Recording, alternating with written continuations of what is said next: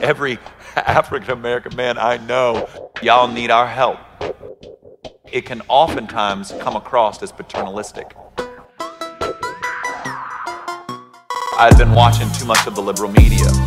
I was a Marxist, so I certainly cannot be a racist. Cannot be a racist.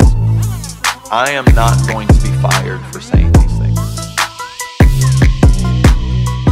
You put them up there because of their color. Color.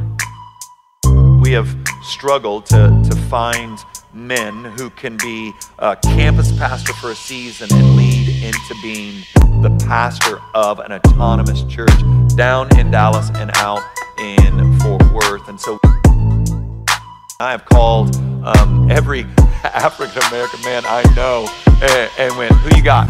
Here's what I need. How do I, help me. Help me. So I certainly cannot be a racist.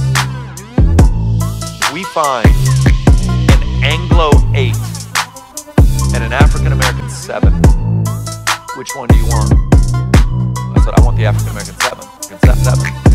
So I certainly cannot be a racist. What if we find an Anglo 8 and an African-American 6?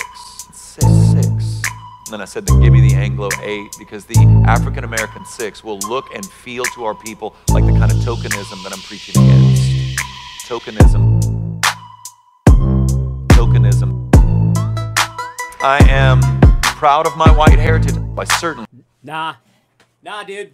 Nah, that's racist, man. You can't say that, dude. Nah, that's racist, man. That's racist. Cannot be a racist. What kind of white people come to a conference like this? Pray for my white brothers and sisters right now. So I certainly cannot be a racist. I've been watching too much of the liberal media. I am not going to be fired for saying that.